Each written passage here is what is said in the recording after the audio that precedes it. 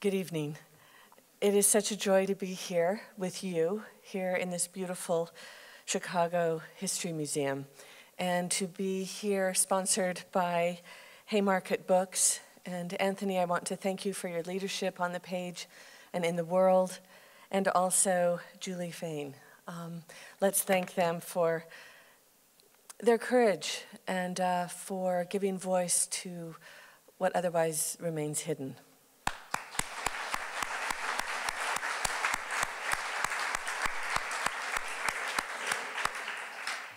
I also want to pay my respects and gratitude to the Lannan Foundation.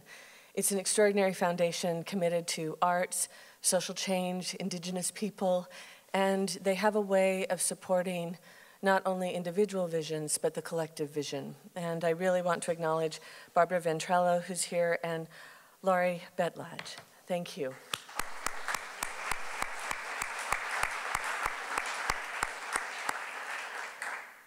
Tim and I are deeply honored to be here tonight in pursuit of cultural freedom. I can honestly think of nowhere I would rather be, and I mean this, and no place that is more appropriate for this conversation and celebration of these ideals and ideas of free speech than Chicago. I love this city. And I love your lake. It reminds me very much of where I come from in Salt Lake City and Great Salt Lake. And so it's wonderful to be here at the Third Coast. So, or do you call it the Middle Coast? Each? Yeah, it's wonderful. I walked along the edge this morning and was completely inspired. Today I visited the Art Institute, one of the great institutions in our country, with a dear friend, Allison Hales, who I love so much that I asked her if I could be her adopted mother, but it's become where she really is a dear sister of mine. Today, I should tell you she's an MFA student at the Art Institute in textiles, and we were talking about climate change and the group, Chicago Youth Climate Coalition, who is interested in the divestment program and campaign, even with MFA students such as Allison. And I honor you, and I just think this is our future. And Allison, I really thank you for your leadership. So we went together to look at a beloved artist of ours, Georgia O'Keeffe, and I'm sure all of you have stood in that wonderful stairwell and been inspired by those clouds that she painted in 1965 when she was 77 years old. I was here in June and actually was laying on my back looking up at those clouds, and I was asked to please remain upright. And I said, but couldn't this be an act of artistic civil disobedience, the fact that you have no bench there? But what was interesting this time, being with Tim in these last few days, coming back from the Arctic where climate change is very apparent in terms of the temperatures, I no longer saw O'Keeffe's painting as clouds, but I saw them as melting pieces of ice. And I thought, our perception is shifting. And as our perception shifts, everything we see takes on a different kind of resonance. Tim DeChristopher has been one of those shifting presences for me. We know his story. On December 19th, 2008, Tim DeChristopher, a 28-year-old economics student at the University of Utah, had just finished his last exam for the semester. The Southern Utah Wilderness Alliance was sponsoring a protest over the BLM auction to sell off oil and gas leases within America's Red Rock Wilderness. And I know there are many wilderness supporters here in this audience and in this city.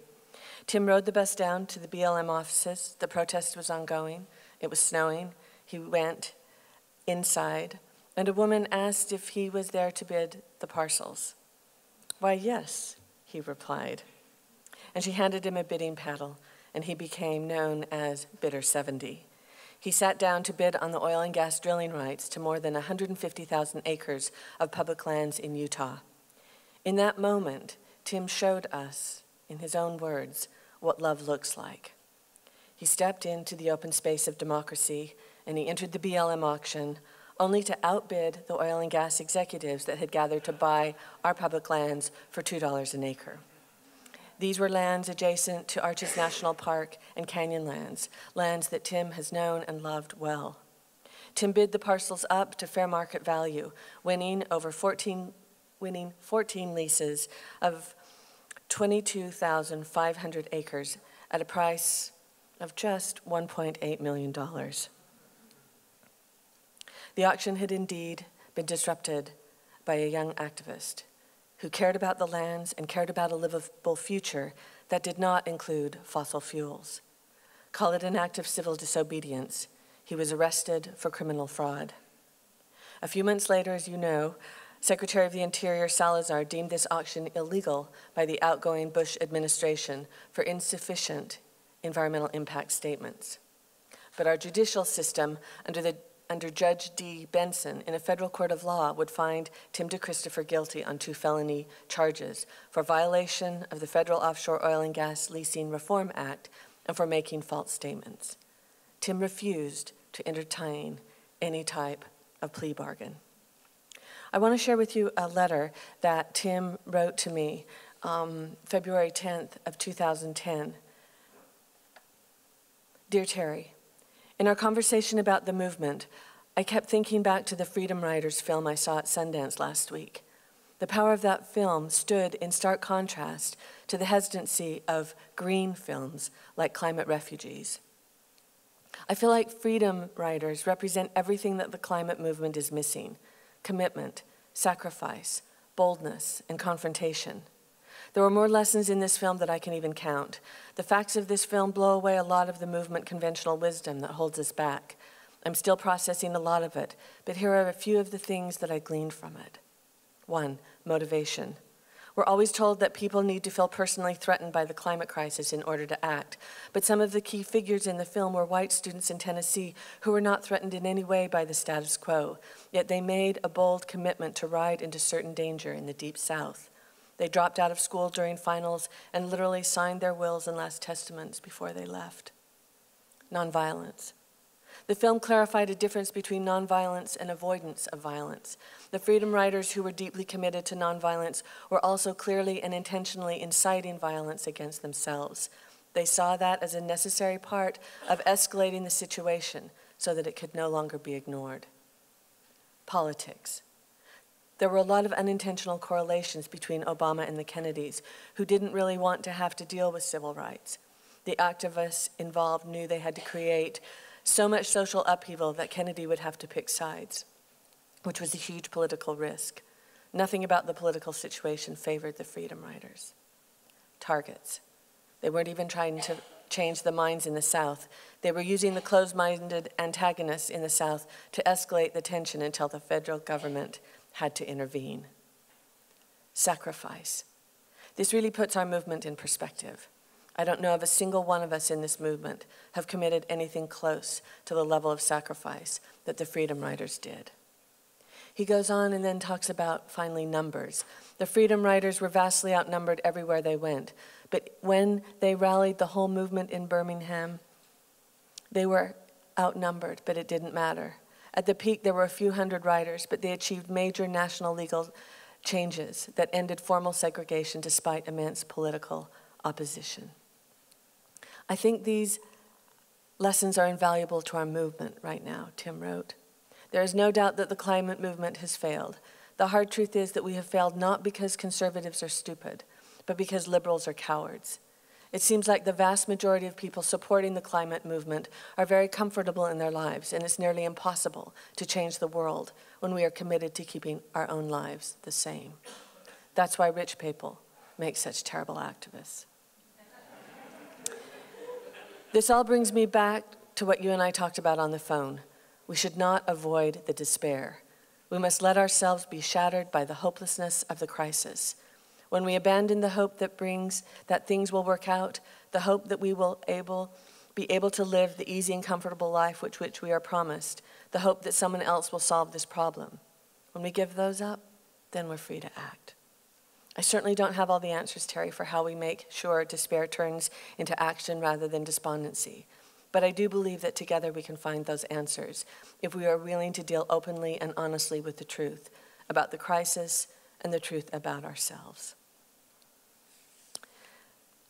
Tim DeChristopher, a year before he was sentenced on July 26, 2011, to 2 years in federal prison. Tim was released on Earth Day 2013 of this year, having completed his sentence in Harlong Federal Prison Camp, California, and Inglewood, Colorado. He is on parole for 3 more years. Tim DeChristopher has put a new face on climate change. When Henry David Thoreau said, "Cast your whole vote, not a strip of paper merely, but your whole influence," Tim DeChristopher has laid his body down for what most of us simply talk about. Please welcome our beautiful friend, Tim DeChristopher.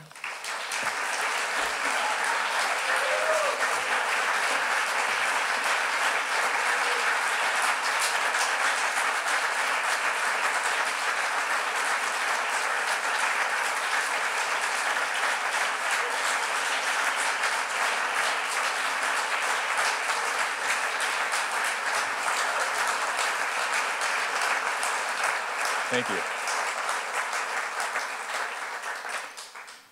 Thank you. It's wonderful to be here. I'm so glad that Terry dug up that old letter. I'd totally forgotten that I'd ever written that. And it seems like so long ago now, and it's such a different point. I feel like at that time, I was just beginning to grapple with some of those issues that were listed in that letter, and some of those defining factors about our movement, and learning some of those lessons of social movements in the past. And I think the rest of the climate movement has been as well. And just since 2010, since beginning of 2010, there's been such a tremendous shift in the climate movement. And we're in this huge period of transition right now. And I think that timing, that period of transition that we've been in, has been so important to my story. I think that the way my story has shaped and turned out has had so much to do with this point in history that we've been at, and the point that the climate movement has been at. I think when we write the history of the climate movement one day, we'll look back at 2009 as one of the key turning points. It was a shift in a lot of ways, and in some ways that we're only beginning to understand the implications of. Up until 2009, we had a movement that was following a strategy of appeasement. One which said that in order to create change, we have to appeal to those at the very top of our power structure. And we have to make our movement be non-threatening to those at the top. We have to present this in terms of reducing our emissions and keeping pretty much everything else about our society the same. And that strategy failed catastrophically. There were certainly people that were arguing against that strategy for a long time beforehand, people developing other theories of change, people putting that into action with the climate justice movement. But a lot of that was held back by the big green groups that were focused on Washington, D.C. And they kind of kept everybody else in check for a long time by saying, listen, we know how to create change. We know what's politically feasible. We know how to get things done, so you've got to do it our way. We understand that you might not agree with this, but we know what's politically feasible. And it turns out they didn't know what was politically feasible, because they couldn't get done even their highly compromised cap and trade bill that probably would have been a step backwards anyway. They couldn't get anything done in Copenhagen at the end of 2009. And that was a really liberating moment for the climate movement. It was disappointing in so many ways, but it was really liberating for an alternative theory of change to rise to the forefront of the climate movement. And that was a theory of change that looked back at our social movement history, at things like the Freedom Riders and the women's suffrage movement, and said, in order to create change, we have to pressure those in power, not appease those in power.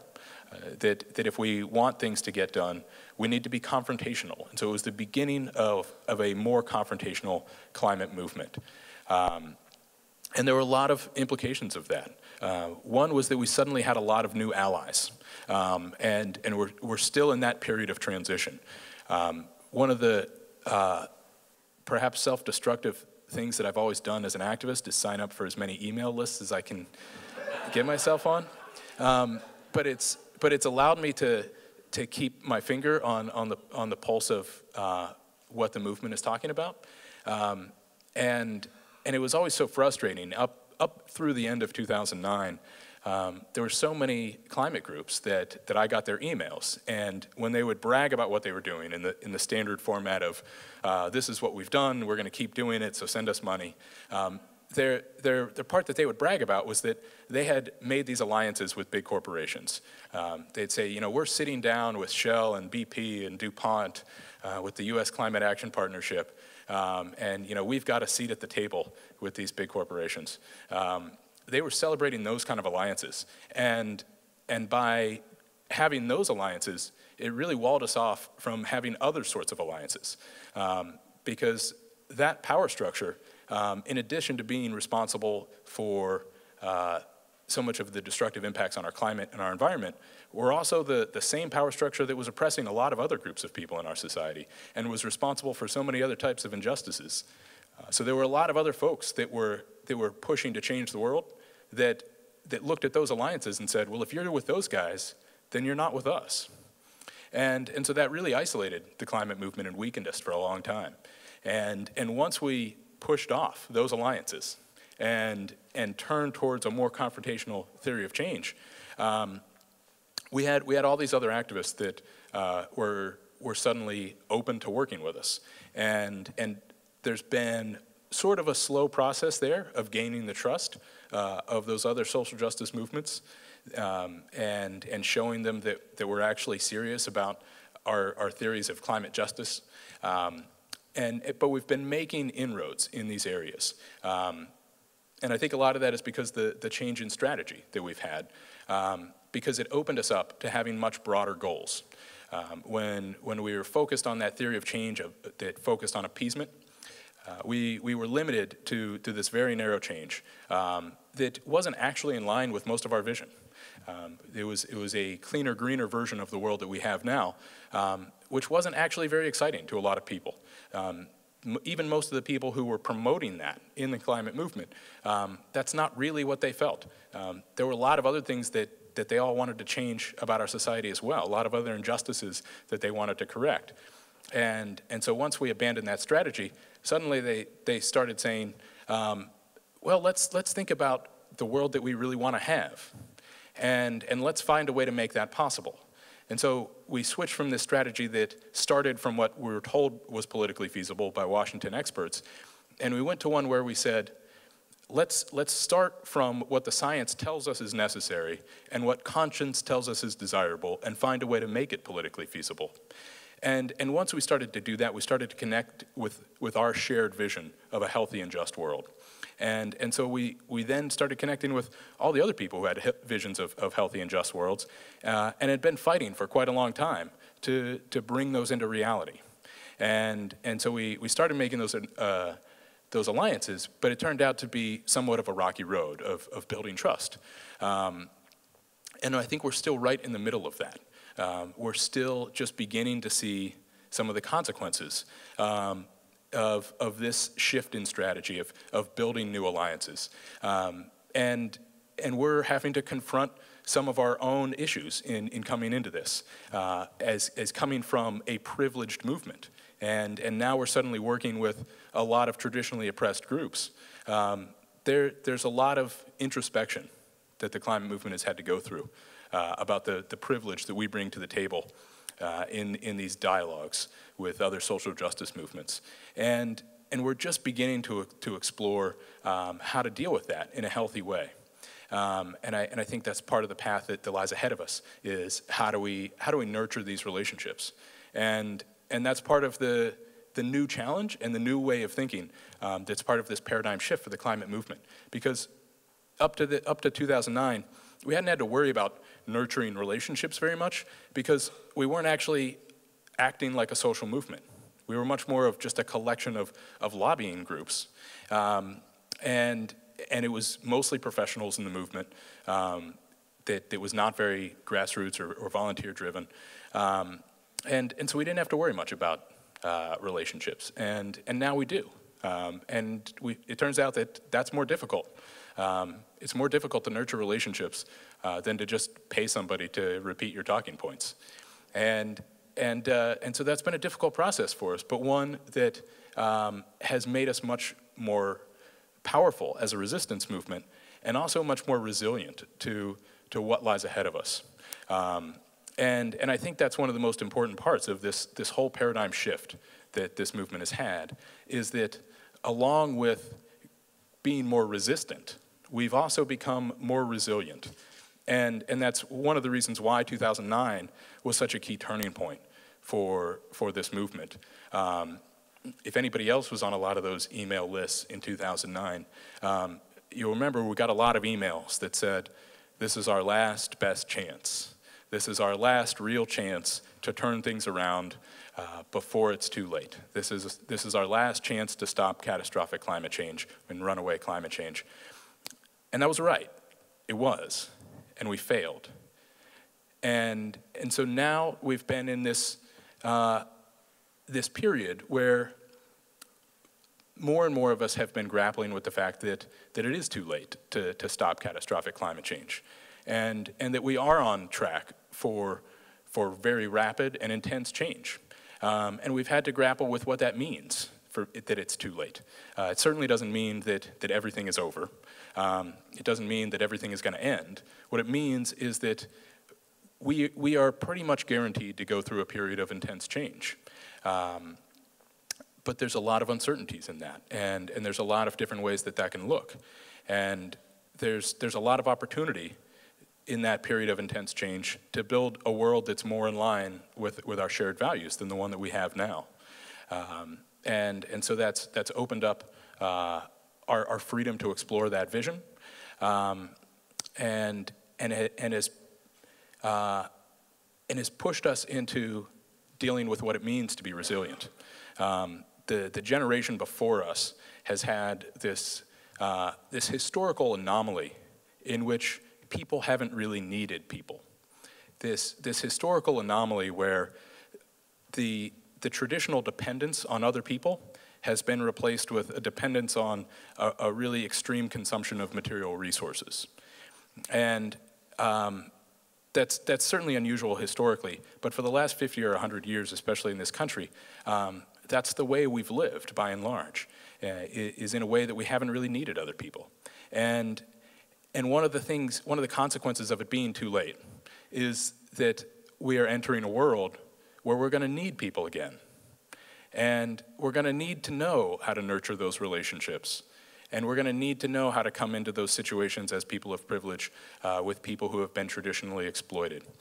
And so even as this new paradigm has been challenging to a lot of us in the climate movement, it's also putting us on a path to deal more productively with the inevitable consequences of climate change that we're going to be dealing with. And one of the most visible shifts in the movement, one of the most visible consequences of this paradigm shift has been the embrace of new tactics, particularly civil disobedience. And that's been a shift that I've been a part of throughout this whole time. Because immediately after my action at the end of 2008, I suddenly got this national platform. And I was talking a lot about civil disobedience, a lot about the role that it's played historically in our social movements, why it's important to challenge those in power. And I got a lot of great response from people that weren't professional environmentalists. I got a lot of great response from people outside of the environmental movement and from the rank and file of the movement that was ready for more confrontational tactics, ready to take a stand. But professional environmentalists hated me at that point. They looked at me like I was a turd in the punch bowl, trying to ruin the agenda that they had been working on for years by talking about civil disobedience. And now there's been this tremendous shift just in the last few years where civil disobedience is now embraced by the mainstream of the climate movement. and even the Sierra Club now is participating in civil disobedience, which is a drastic shift from the days of Carl Pope traveling around the country with the CEO of Chesapeake Energy, promoting natural gas. So we've had this tremendous shift, but again, we're just beginning to grapple with the implications of it and the consequences of it. Some of us for years have been pushing the movement in this direction of engaging with civil disobedience. And even though there's been some acceptance of it, I don't think there's been a very deep understanding of it, a deeper understanding of what civil disobedience really is and what it's really valuable for. There's been embrace of it as a tactic for pressuring those at the top of the power structure, which is certainly one important role for civil disobedience, of putting pressure on people like Obama and congressional leaders and things like that.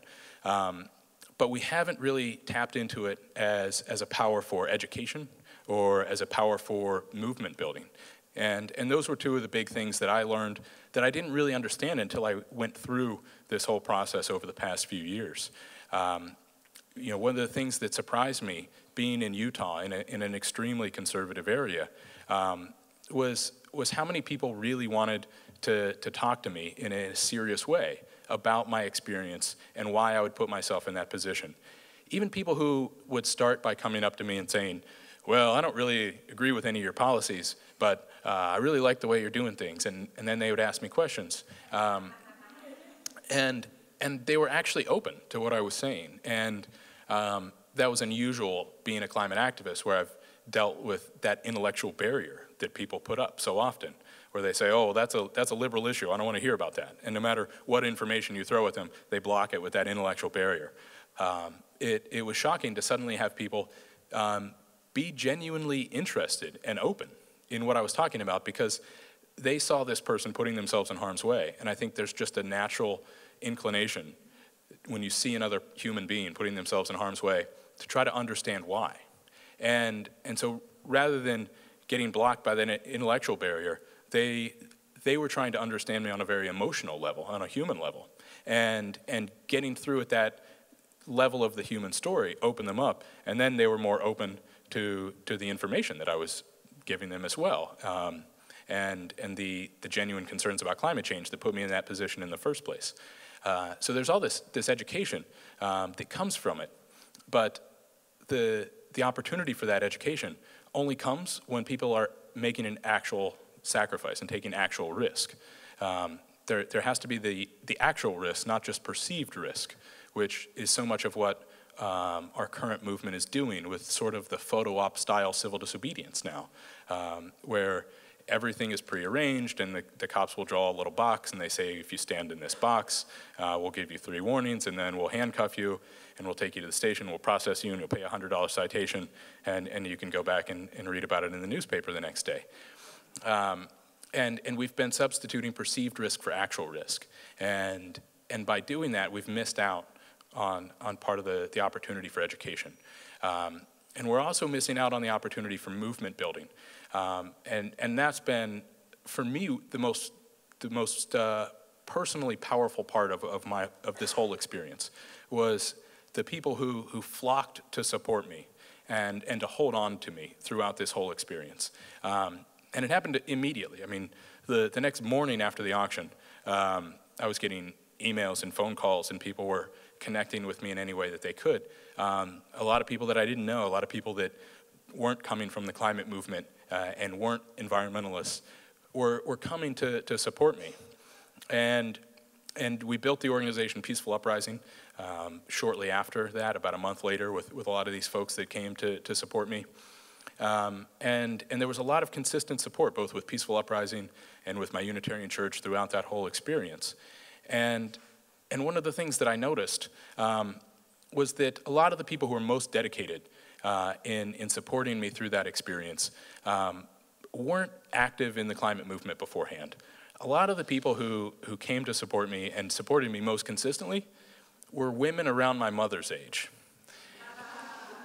And I started to realize that their support, certainly they were concerned about climate issues, and they were concerned about land issues, but they also saw me in a way that related me to their children.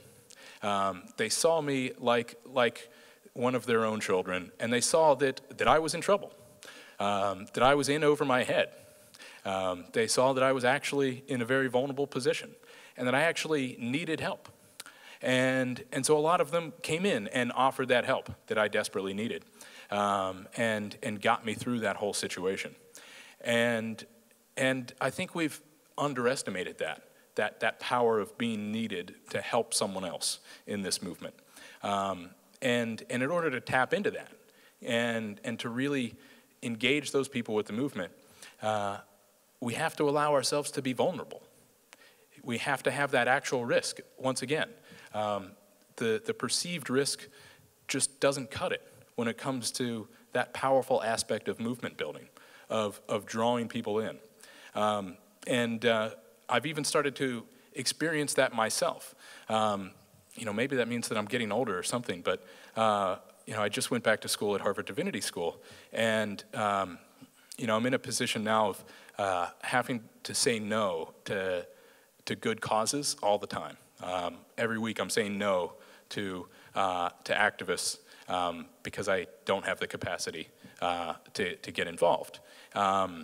And there's a divestment movement going on at Harvard University to divest their endowment from fossil fuels, as there are at a lot of universities. And I didn't expect to get very involved in that. I figured I might be loosely involved, and I started looking into it a little bit when I got there, and saw that the tone coming from the administration was one that was profoundly disrespectful and disempowering to these college students. That they were trying to derail the issue. They wouldn't answer what the campaign was really about. They wouldn't answer the issues that these kids were bringing to the table. And they were responding with things like, if you want to make a difference, maybe you should go thank BP for their investments in renewable energy. Not only profoundly ignorant statements like that, but really disempowering statements that said a lot to these young people about their ability to make a difference in the world, and their ability to have power over institutions. And as somebody who has spent so much of my time trying to empower young people, it really pisses me off to see that. It pisses me off to see that from politicians, but to see that from education officials who have a responsibility for nurturing young people, that's just unacceptable to me.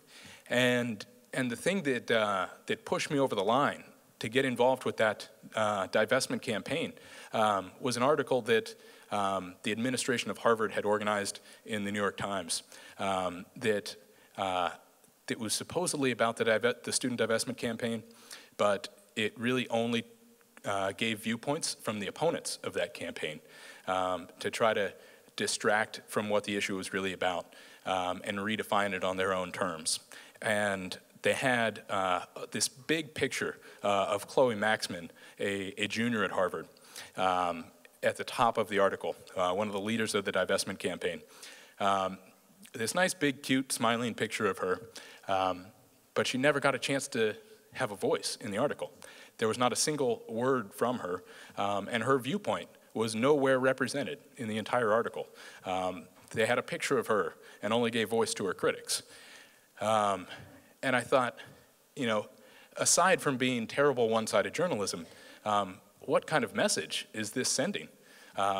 Particularly to young women and young female activists that, sit here and look cute, but you're not gonna have the right to speak, sit there and we'll take your picture, but keep quiet because adults are talking over here. And that just pissed me off so much that I had to get involved. And I said, all right, I'm in this divestment campaign. And I'm gonna be a part of it now. And there's that tremendous potential for civil disobedience to bring people into the movement like that, and to tap into that sort of sentiment. And we're missing out on it when we only have photo op style civil disobedience. And one of the other big shortcomings that we're just now grappling with, that that we haven't really understood about civil disobedience in this movement is that not everybody is going to be satisfied with just photo op style civil disobedience. That when we tell people it's time to take a stand, when we tell people that we're a confrontational movement now and we need to challenge power, when we tell people that this is worth taking risks and we need to fight back, there are going to be people who actually do it. And we've been calling for that for quite a while, and we're getting more and more of a response now of people really taking a stand. And you know, this summer we had a lot of those calls for action coming out from a bunch of different groups. We had the Summer Heat campaign calling people to engage in civil disobedience. We had the Fearless Summer campaign with a lot of organizations asking people to get engaged. All these different calls for action, and people responded. On the first day of Fearless Summer, there was a guy named Chris Wamhoff in Michigan that wedged himself into the Edinbridge pipeline. You know, and I'm somebody who follows these issues, and until that happened, I didn't actually realize that Enbridge had taken the opportunity after their 2010 spill into the Kalamazoo River to greatly expand and reroute their pipeline with no permits or environmental analysis under the guise of repairing their pipeline. So he and a bunch of other folks in Michigan have been fighting back against that. The first day of Fearless Summer, he wedged himself in the pipeline and shut it down for the whole day. And I found about that from all these environmental listservs that I'm still on. I got all these emails celebrating this, saying, you know, look at this, people are taking action. You know, we put out this call for action and people are responding. Look at this great action in Michigan where this guy shut down this pipeline.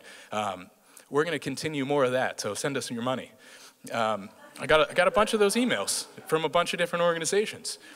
And then a month later, some of Chris's friends up in Michigan shut down Enbridge again and locked down to a bunch of the construction equipment there, kept it shut down for another day. You know, and again, I got some emails. Oh, that's great. Look at, you know, we've got such a strong movement now. Send us money. And then we found out a few months later that all those folks got charged with felonies, and that they want to take their case to trial to keep this issue in front of the public, to make the most out of this opportunity. And I certainly saw with my case that that's where the biggest part of the opportunity is taking it to trial. You know, I saw fairly early on that plea bargains played two roles, that they removed the public, they removed citizens from the legal process, and concentrated all the power in the hands of judges and prosecutors, which for somebody who is an activist trying to engage people with involvement in their government and wants to encourage civic engagement, certainly taking a plea bargain is the opposite of those goals of encouraging civic engagement. And then the other thing that they do is that they resolve an issue quickly and quietly and out of the public view. And for an activist, certainly this is, again, opposed to our interests, especially somebody who engaged in civil disobedience for the very purpose of bringing an issue in front of the public. And then once I got locked up, once I went to prison, and talked to a lot of other folks and heard all of their stories, I realized that there was a third really important part, a really important thing that plea bargains accomplished, and that was that they fast-tracked mass incarceration. That plea bargains are the means, the logistical means of how we can put millions of people through that system, how we can lock up millions of people in this country. That would simply be logistically impossible and politically unfeasible to have millions of jury trials every year with the millions of people that we put through that system. And I realized then that plea bargains were more than just a personal choice, but they were also a political choice that affected all the other people that were being sucked into the justice system. And so I was excited to engage with these folks that actually wanted to take their case to trial and wanted to keep pushing the boundaries in those ways.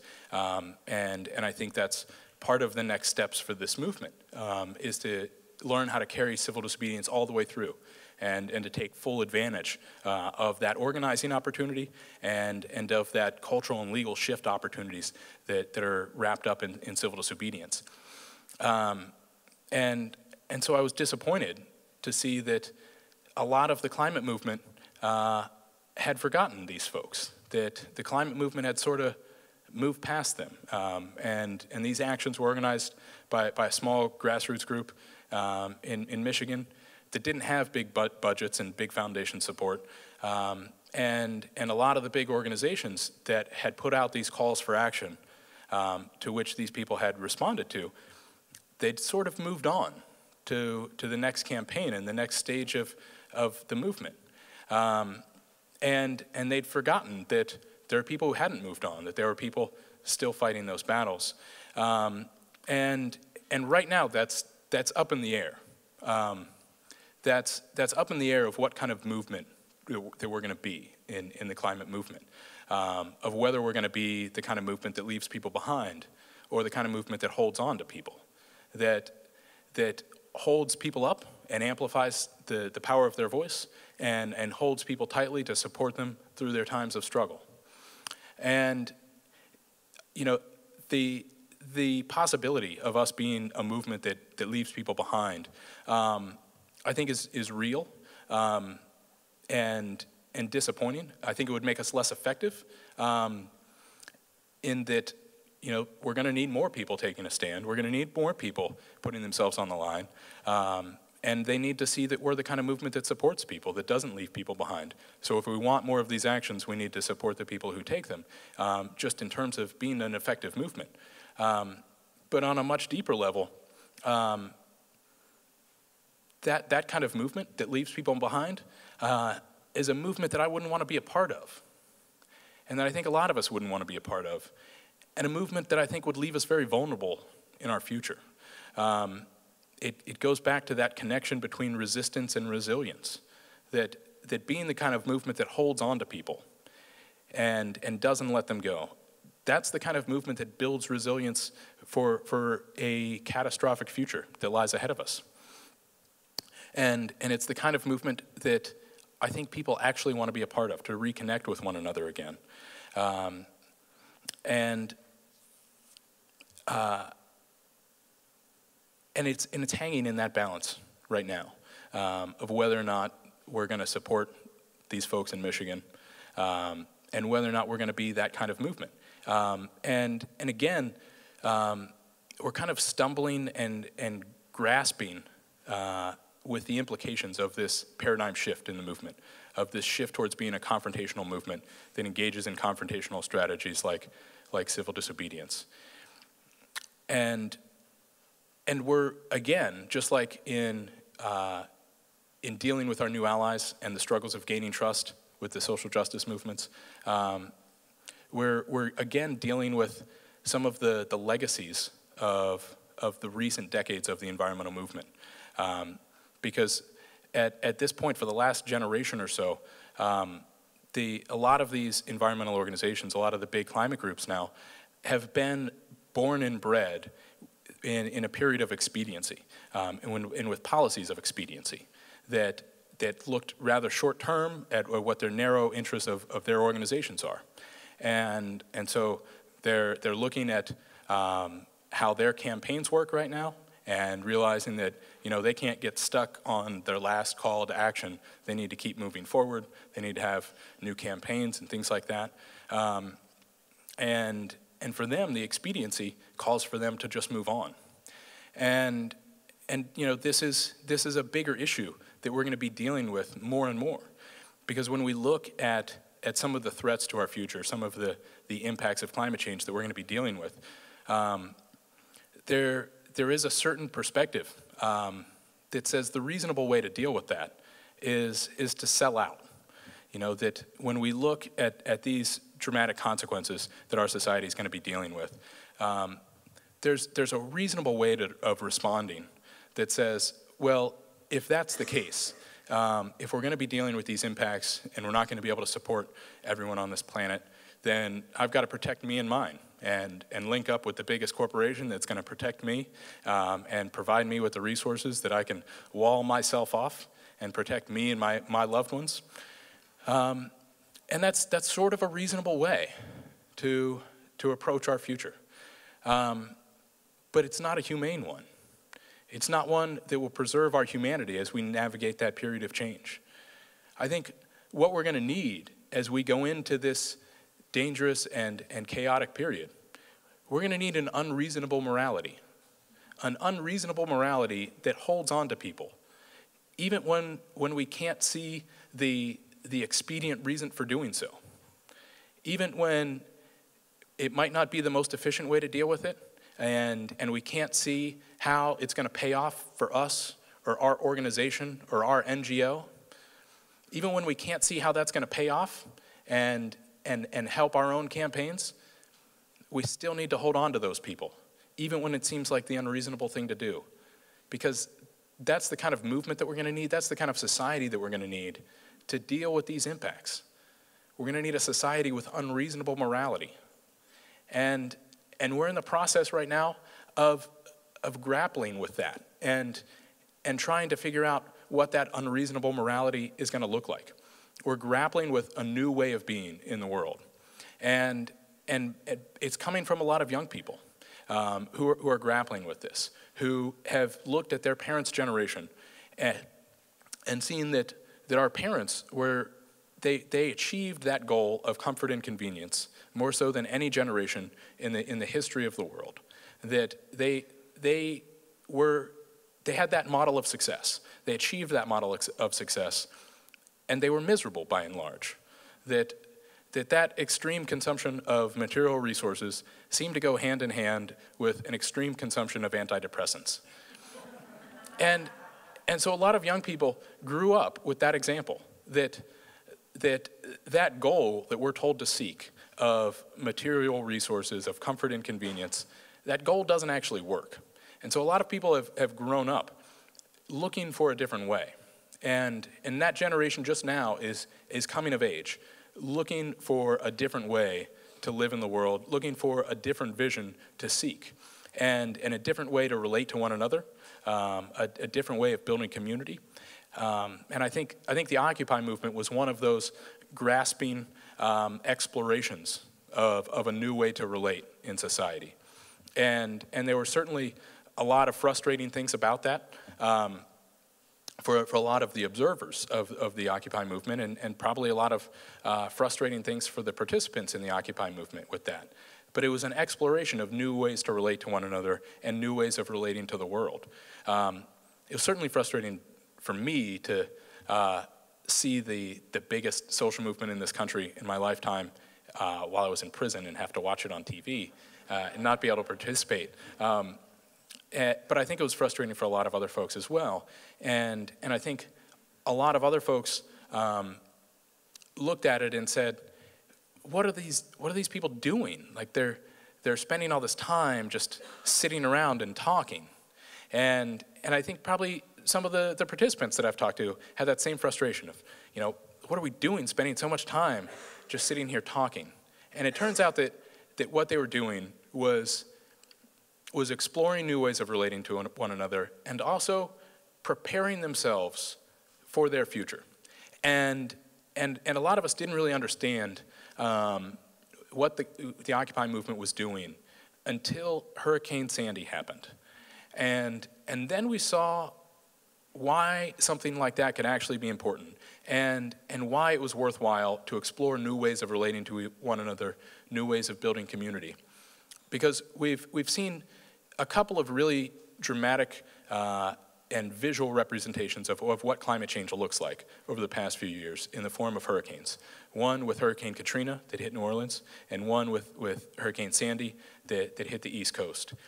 And they could not be more stark differences between the consequences of those two hurricanes. That each of them, when the hurricane hit, it kind of left this void where it blasted everything out of its way and left a void.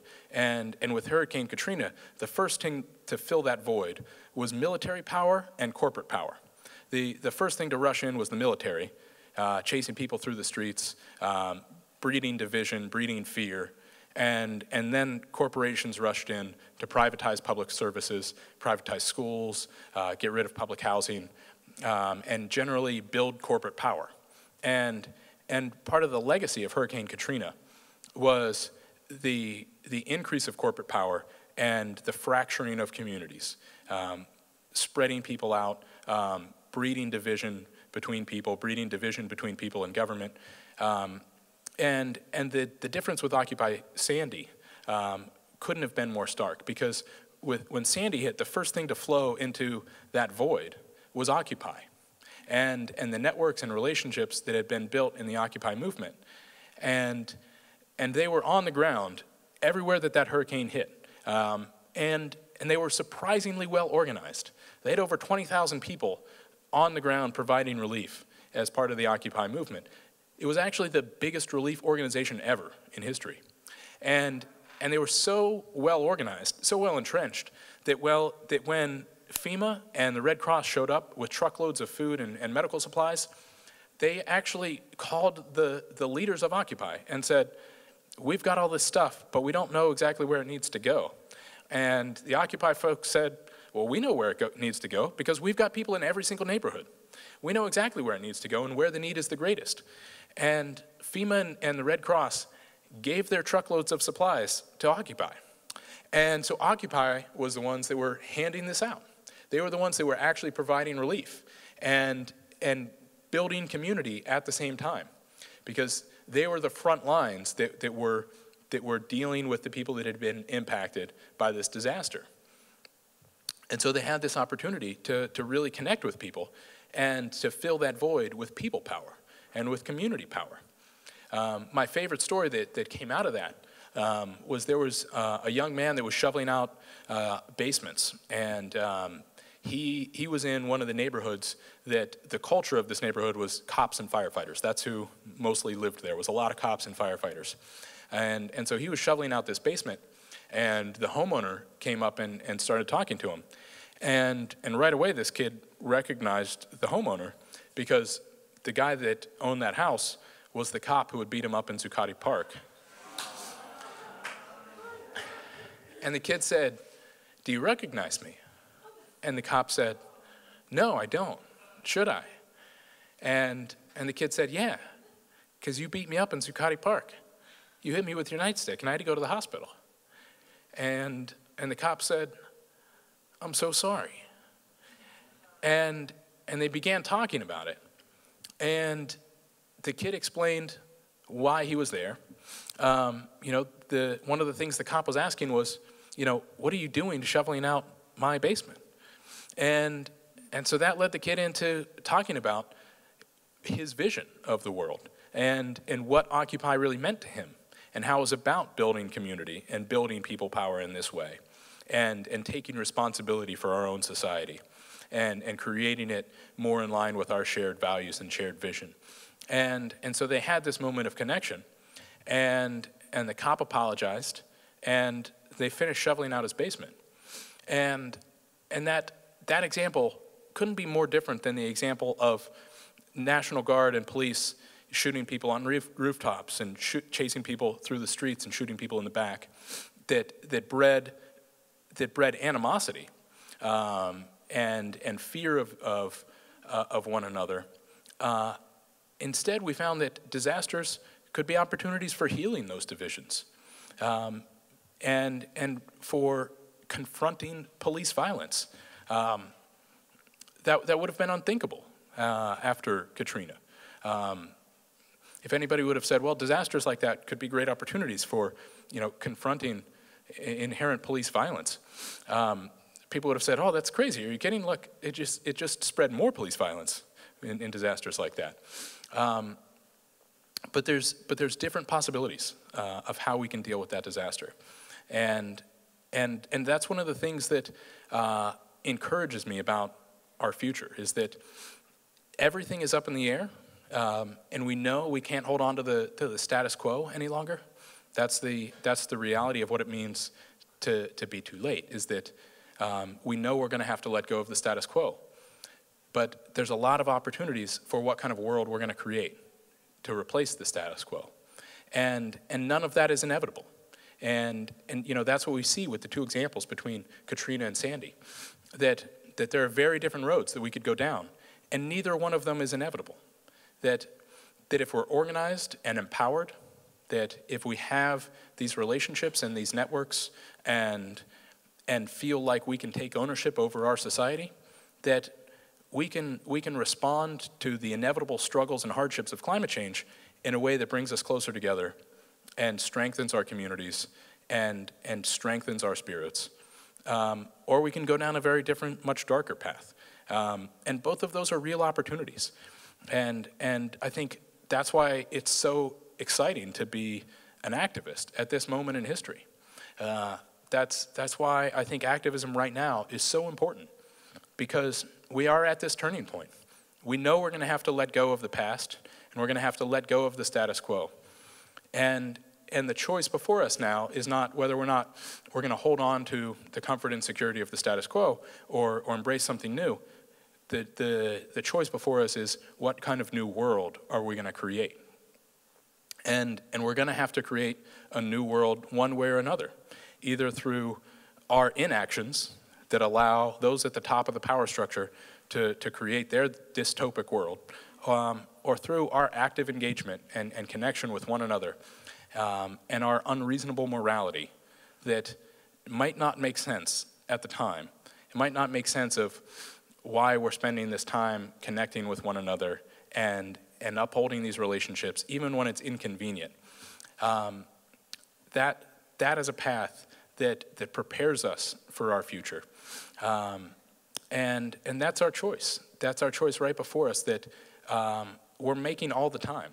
One of the things that we should learn from Occupy Sandy is that when those disasters hit, and it suddenly seems like our actions are very relevant, that's too late to be making that choice.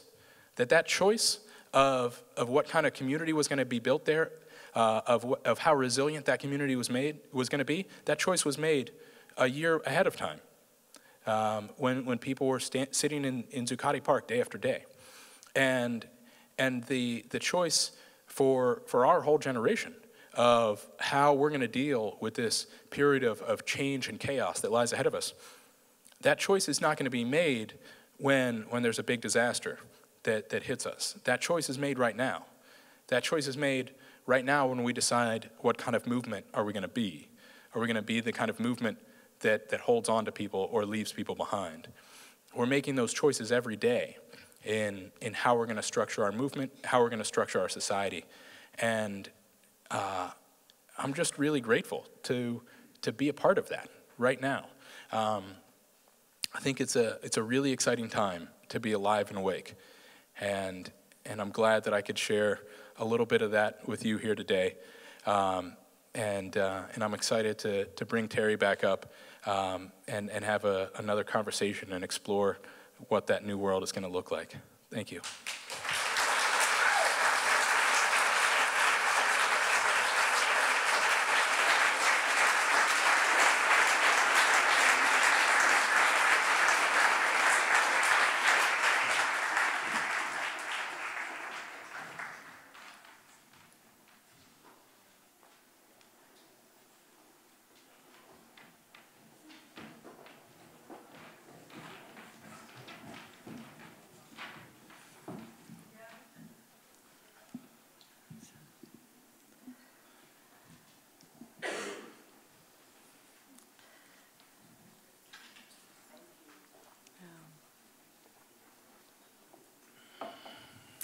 Thank you, Tim. You inspire us. And I can certainly tell you that you have inspired me. I'd love to ask you to take us further with this notion of civil disobedience. And you talk about the distinguished history that it holds. Henry David Thoreau refusing to pay his taxes, spending a night in jail, because it would be contributing to war. Certainly Gandhi with his Salt March. Martin Luther King, the Civil Rights Movement, the bridge across Selma, the Freedom Riders. Certainly acts of civil disobedience to stop nuclear testing at the Nevada test site. I'm wondering, we see it as a political strategy. I'm wondering what would happen if civil disobedience was not just a political strategy, but became a spiritual practice. What would that look like, and how do you see it happening? Yeah, that's certainly something that Gandhi talked a lot about the spiritual practice. I think that's also not separate from the political strategy. In the same way that the decisions about, how we're going to shape our society down the road are being made right now in how we structure our movement and relate to one another. The ways that we engage in those opportunities for civil disobedience, that's going to be decided ahead of time with that spiritual practice that, just like a practice of anything else, that it prepares you to react instantly, that you've already built up the preparation. And so when those moments present themselves, you're ready to respond. Just like an athlete will train in the same motion over and over and over, so that at the time when he needs it in a game, it's just second nature.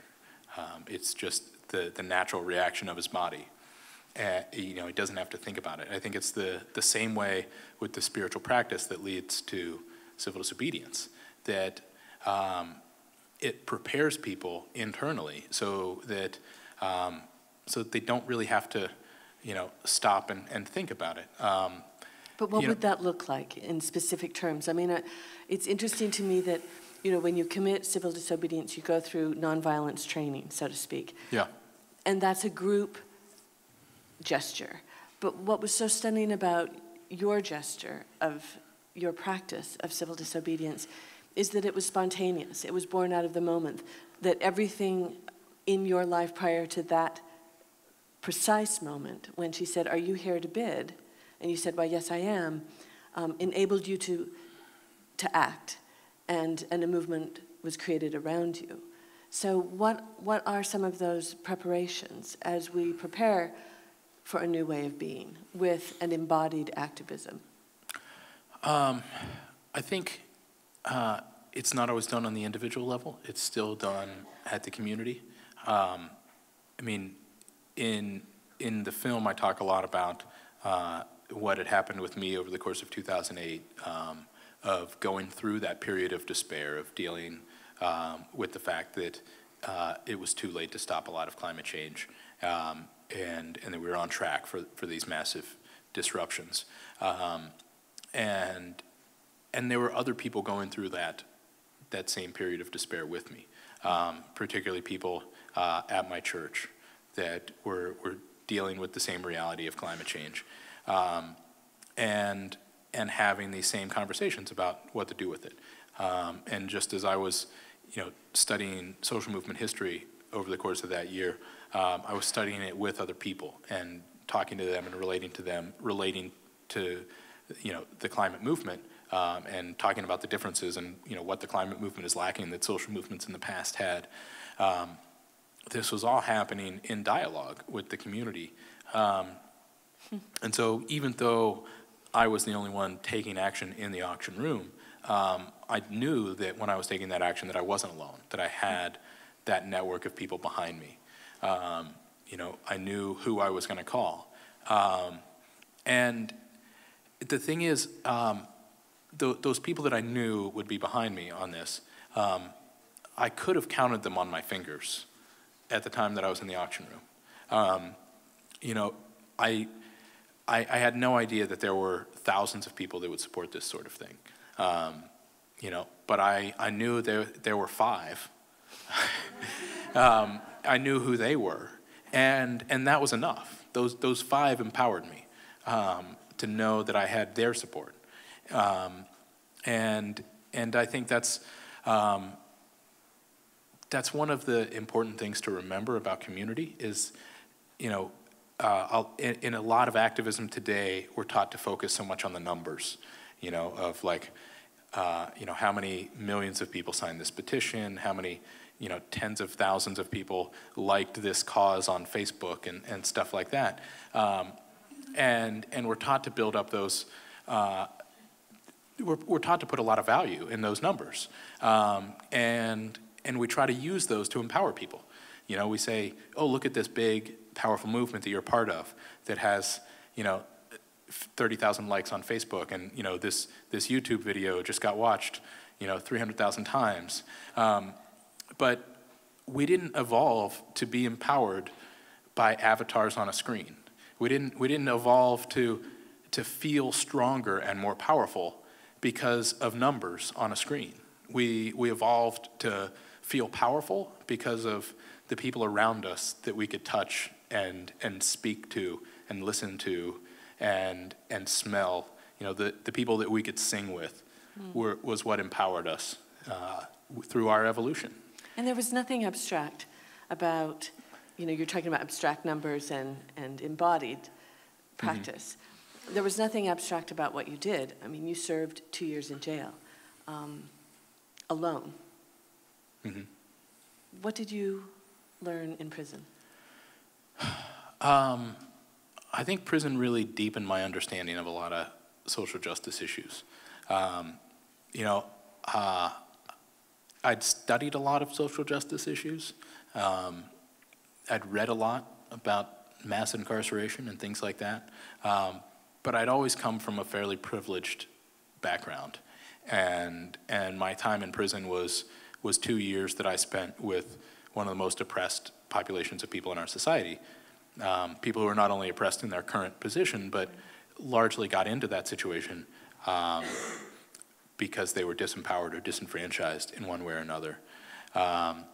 And so experiencing that deepened my understanding of social justice, and I think will influence my activism moving forward. And I also learned a lot about the nature of power and about people having influence over their own society. Because perhaps more than any other group of people that I've ever been a part of, inmates understand that the little world around themselves is a world that they create and that they have power over. And perhaps because they don't have power over anything else in their lives, and they're very limited on what they control, that aspect that they can influence, that society among inmates, they guard very, very closely, and they put a lot of effort into creating the kind of society that they want there. And even if they don't consciously understand it, they all live out the truth that we have power over that which we take responsibility for. And so there's this real intentional effort to take responsibility for their own society there. You know, when I first came into federal prison, you can't take anything with you. You come in buck naked. And the prison officials gave me a poorly fitting jumpsuit and a pair of slippers and a bed number and said, okay, go. And then the other inmates came over and they showed me where that bunk was, introduced me to the other people around there. They gave me real shoes and real clothes that actually fit. They gave me a coffee mug and coffee and snacks, and they toured me around the whole place and showed me where everything was, showed me how things worked, explained all the rules to me and what I needed to watch out for and that sort of thing. All of that came from the other inmates.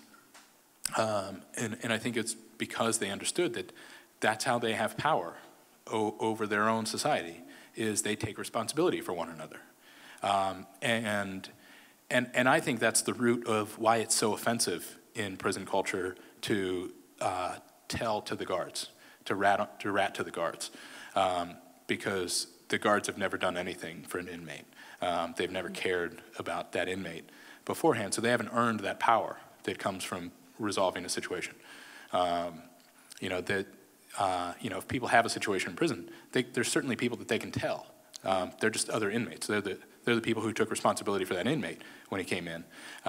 They're the ones who have a right to that power and a right to be resolving situations.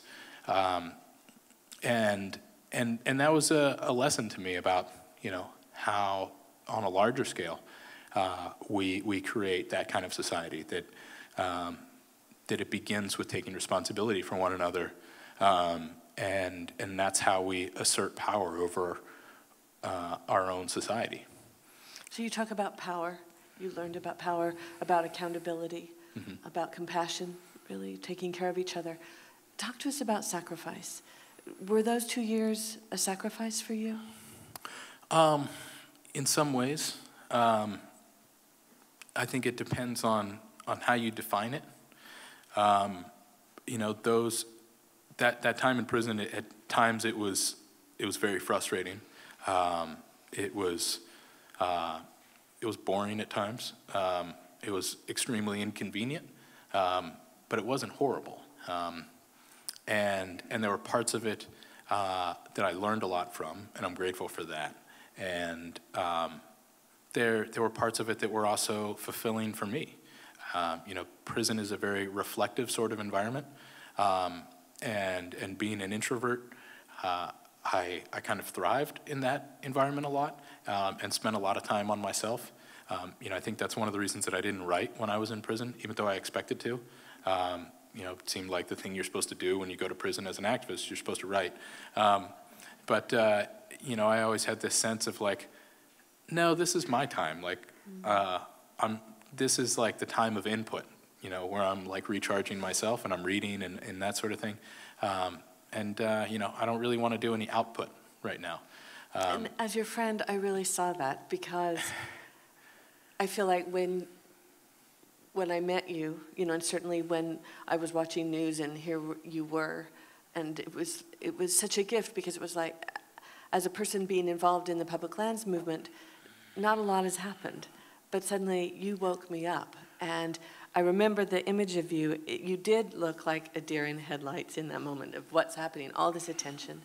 And then I remember at another point seeing you being raised up by the people supporting you. Mm-hmm.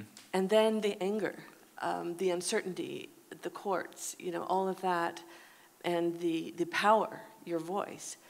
But I think what has moved me so much, Tim, is when you got out, the sense of calm, the sense of reserve, and now your decision to go to divinity school. Perhaps you could talk to us about that when you talk to us about that we are at a time of a different way of being, of becoming. Mm-hmm. How do you see divinity school being the bridge between a secular activism and a spiritual one? Yeah, I mean, I've been conscious of that shift myself in my own perspective, and that so much that I gained from this, and you know how much more at peace I actually feel now than I did before any of this, and that's why I say I'm not sure whether that counts as sacrifice or not. Mm-hmm. That I feel like I've gained so much more than I've lost, and I don't know if that fits in most people's definition of sacrifice. If you gain so much out of it, and you know, perhaps sacrifice is more to do with being willing to let go, and it doesn't always mean that you lose, but you let go and then find that you get more in return.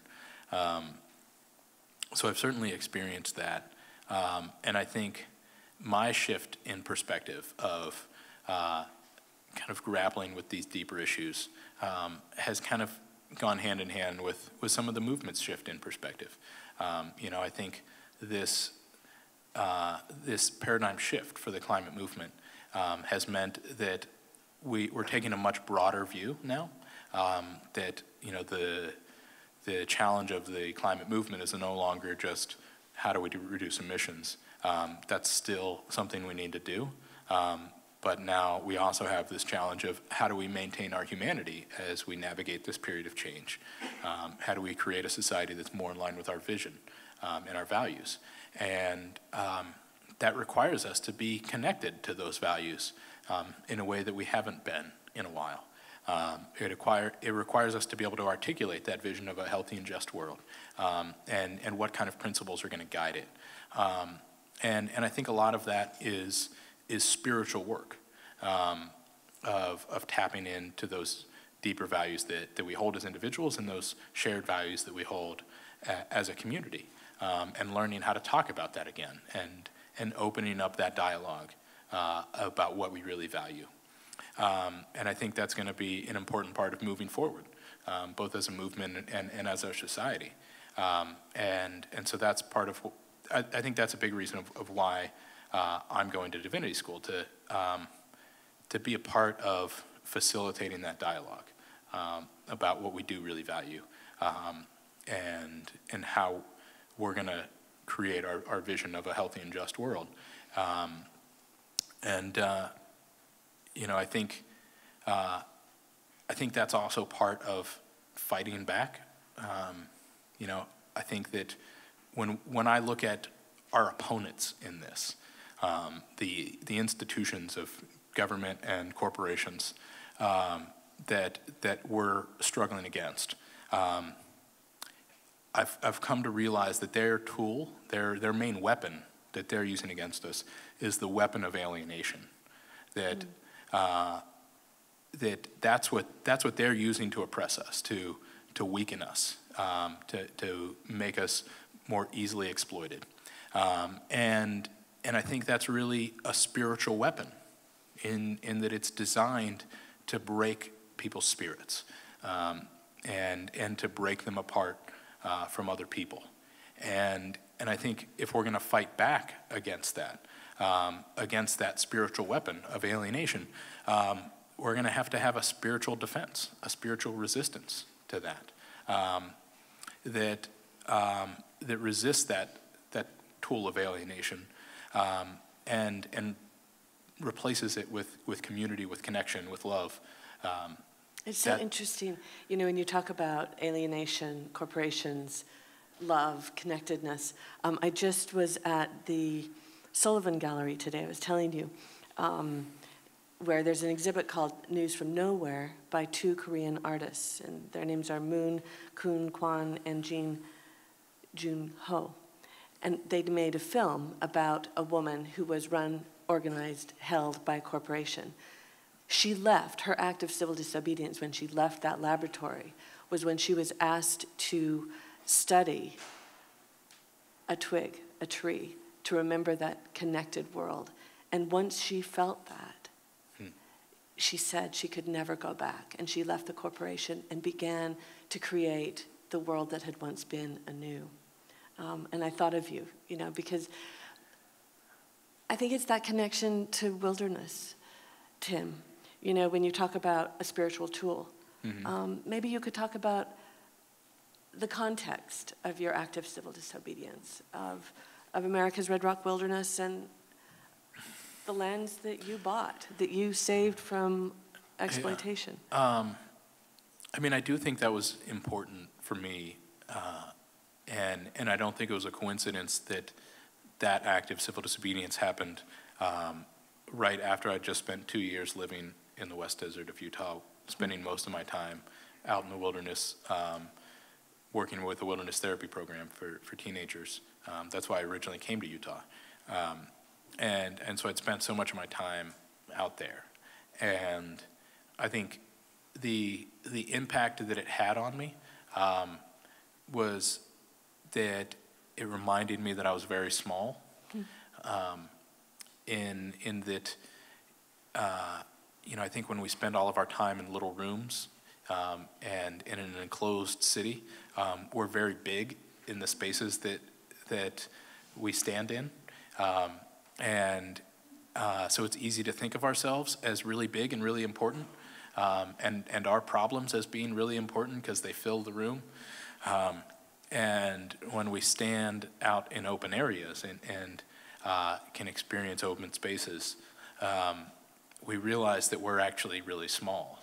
And to me, that's liberating and empowering, you know, to see that our little problems are very small in this larger world, and yet that we're connected to it, and that at the same time that I'm very little in this very big world, my actions actually impact that very big world, and I think it is that connection that you're talking about, of connecting to the world outside of yourself, and I think for some people that happens in the wilderness. For some people that happens connecting with other people, you know, seeing that that they themselves are a small part of this human community, and yet as a small piece they can have a big impact. I think that's an empowering thing. I think that's part of what led to my civil disobedience of seeing that 2 years in prison for one little person is a small price to pay to have a big impact on this bigger world. So I think about these words like humility, grace, that have both practical applications and spiritual ones. Words that have been used to describe you: courageous, fearless. So I guess I want to ask you, and I've never asked you this as your friend, what scares you? What are you afraid of?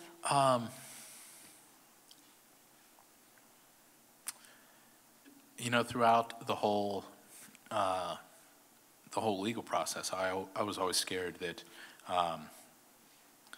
that my story would be one that scared other people into obedience.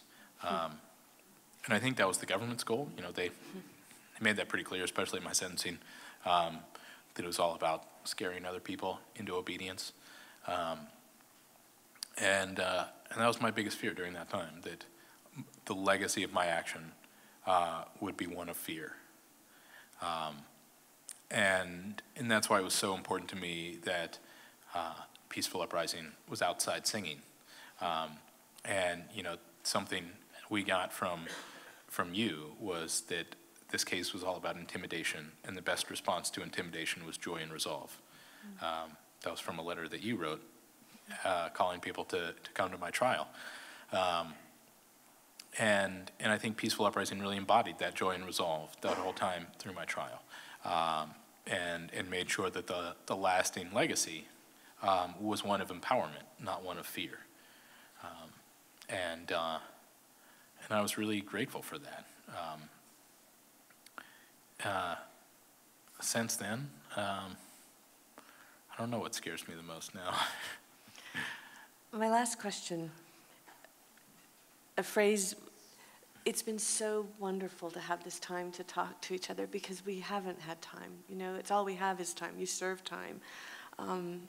It's time together in a gathering like this.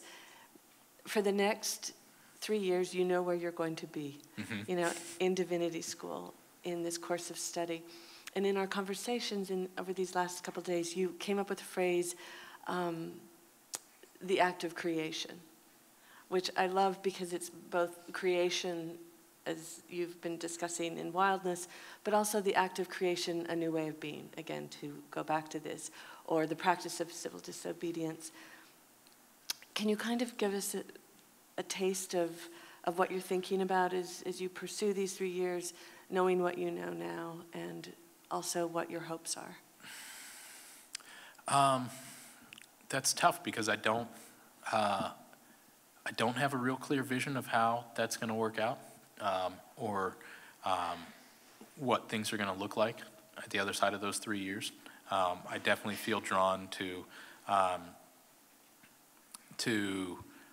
tapping into the spiritual questions that we're struggling with right now, of how do we connect with our values. The tipping point that pushed me into deciding to go to divinity school was the key turning point in my legal case, where during the jury selection, the judge and prosecutor found out that most of the jurors had gotten a pamphlet from the Fully Informed Jurors Association before they came in on the first day about jury rights and why we have juries and how juries are meant to be the conscience of the community. And the prosecutor lost it at this. He totally flipped out and was panicked at the notion that these people had been told they could use their conscience. And he wanted a mistrial. He wanted to get rid of everybody. And rather than do that, the judge called each juror in one at a time to his chambers. And me and my legal team were in there, the prosecution was in there, and the judge would say to each potential juror, now you understand that you need to disregard everything on that pamphlet. You need to understand that it's not your job to decide what's right or wrong. Your job is to listen to what I say the law says, and you have to enforce it even if you think it's morally wrong. Can you do that? Can you do what I ask you to do even if you think it's morally wrong? And unless they said yes, they weren't on the jury. And I was sitting in the seat closest to the juror, and I watched one person after another say, "Yes, Your Honor, I'll do whatever you tell me to do, even if I think it's morally wrong." And I could tell that they meant it. And that was a real moment of clarity for me, because, you know, first off, I knew that's when I was going to get convicted, was watching that happen. But it's also the first time that I really understood how some of the great atrocities in history can happen. How things like a genocide could happen, where you have a whole population carrying out the whims of one sociopathic tyrant. You know, when people buy into that notion that it's not their job to decide what's right or wrong, and they just have to listen to an authority and let go of their own conscience. And so I saw that when people abandon their own moral authority, then any atrocity was possible. But at the same time, I saw the prosecutor freaking out that he was the United States attorney. He represented the United States of America and had all of that power and authority behind him, and yet he felt vulnerable to the idea of citizens using their conscience when they're exercising their civic duties. And so I saw this huge divergence hinging on the power of conscience, that when people abandoned their own conscience, that any atrocity was possible. But when people had faith in their own moral authority and held on to their conscience, that there was no power and institution which couldn't be affected by that. And I saw that hinging on conscience, and I realized that that was really a spiritual issue. And if the majority of our society, if 12 out of 12 people were willing to abandon their own moral authority that easily and let go of it, that's really a spiritual failure for our society, and one that, looking at the future that we're facing, is very scary. You know, we know that when there are hardships and difficulties, that those in power resort to desperate acts to hold on to that authority. We know that in times of trouble, authorities try to scapegoat certain classes of people to hold on to their power and to divide people. We know that they ask their own people to turn against one another. And if we don't have that faith in our own moral authority, that's a dangerous road that lies ahead of us. And so I felt like that was the thing that I had to address, of tapping into where that faith in our own moral authority and our shared moral authority as a community, where that comes from and how we can connect with that and hold on to that faith, and strengthen that and draw it out of one another, so that we're ready when we're in that situation where, you know, we're out of our element and, you know, in a big courthouse, you know, with all the majesty of the courthouse and a judge in all his robes and regalia sitting above us, speaking to us in a very patriarchal way, saying, you know, your job is to do what I tell you, even if you think it's morally wrong, that we're ready when we get to that point. You know, whatever it is that authority is asking us to do down the road, to turn against one another. I think it's that faith in our moral authority that will make us ready for that. And that's what I call that's what I feel like I'm called to address. You know, over the next 3 years, I'm not sure what that will look like, but I feel like this is the path that I need to be on, and I don't know where it's going to lead. You know, I certainly didn't expect to be at this point 5 years ago. You know, 5 years ago I was an economics student, concerned about climate change and thinking that I would be the guy in the movement that was always having wonky conversations about economics, and, you know, always the guy talking about alternatives to the GDP. You know, I ended up in a very different place, and I want to remain open to that in the future. You know, I think this is my next step. Beyond that, I'm not sure. So I'm trying to remain open to that. Before we close. Yeah, and I want to publicly say something to you.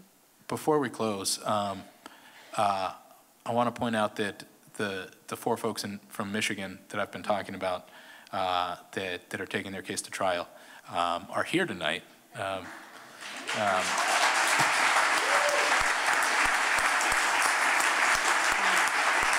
Will you stand?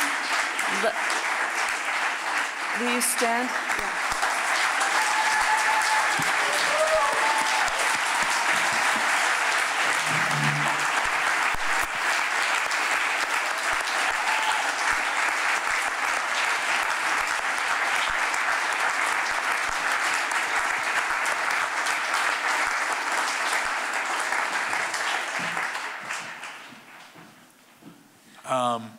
I think they had a flyer out there about an event that they're having for their legal defense fund that had the wrong date on it. It's actually October 25th, not September.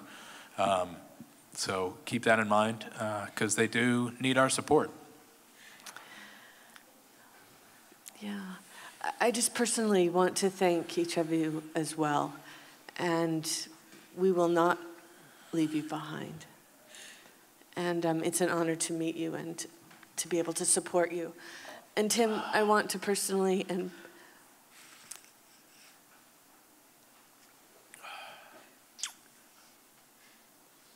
publicly,